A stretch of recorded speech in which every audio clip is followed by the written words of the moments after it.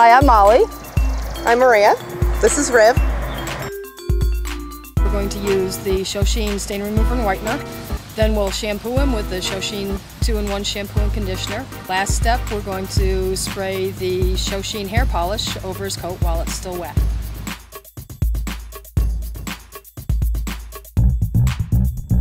Just spray it on, let it sit for 5 minutes, rinse it off. There's no bleach in the stain remover and whitener, so it's okay even on the, solid colored horse. Doesn't matter if you get it up on the chestnut on this coat.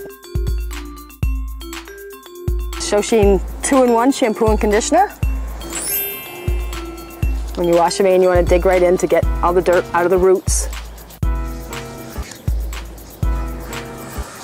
When you rinse, you want to rinse really, really thoroughly. This shampoo, because it's sulfate-free and paraben-free, it rinses pretty easily, doesn't over-suds. See, how come everybody else can wash a horse and stay dry? So use a sweat scraper, get the excess water off.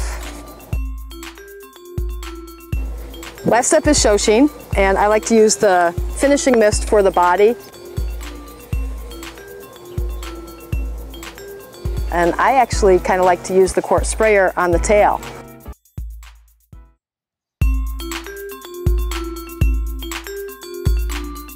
This is Riv after his bath, all nice and dry and clean and shiny. You can see how white his white is. He's even got some little copper highlights going on that chestnut coat.